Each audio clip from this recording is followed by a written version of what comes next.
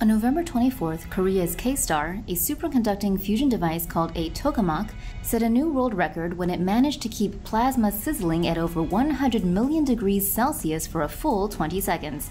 This marks an important step toward reaching the elusive goal of creating cleaner energy via nuclear fusion.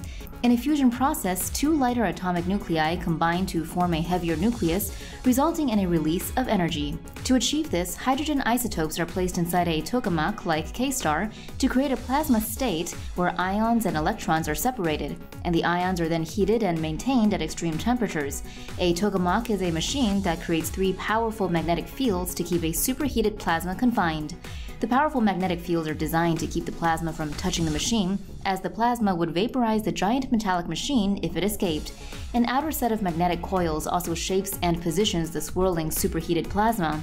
The aim is to keep the plasma stable for long enough for fusion reactions to occur. For more news animations and explainers, hit the subscribe and bell button to join the TomoNews family.